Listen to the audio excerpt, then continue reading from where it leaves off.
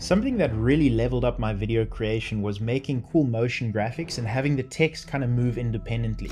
I'm going to be showing you how you can do this effect in CapCut, and the cool thing is it's actually really simple. You don't need any plugins, it's built right into the app. Let's dive right in, guys. So you can see I've just added a brown paper bag background. This is an effect you'll see all over social media. All I'm going to do is go to my text and let's create a default text layer. I'm going to make this color black so you can see it better. Let's drag that playhead down and make it bold.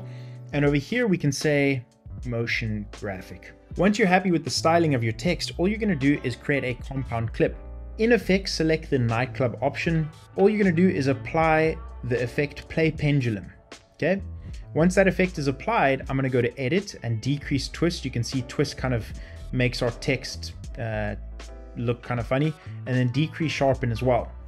If I just go ahead and play that, that already looks great. But what if we want to have multiple elements moving at different times and at different speeds? Very easy to do. Once I'm happy with my next text layer, I'm going to do the same thing.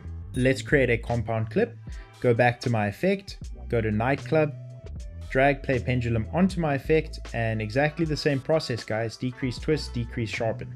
Now I'm going to change my speed to 60. The other one was at 40, and I'm going to decrease the strength as well to let's put it at 14.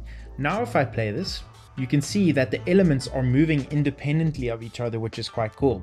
Now what's great as well is on a compound clip we have access to all the video animations.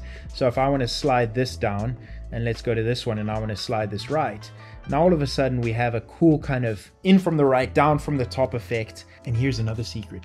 You can even apply motion blur to those animations to have a cool smooth effect when they animate in. That's exactly how you do it. It is that simple. Add your play pendulum effect and you'll get that cool kind of free floating animation. Guys, thank you for watching. I'll see you in the next one. It's always a pleasure having you here. Bye-bye.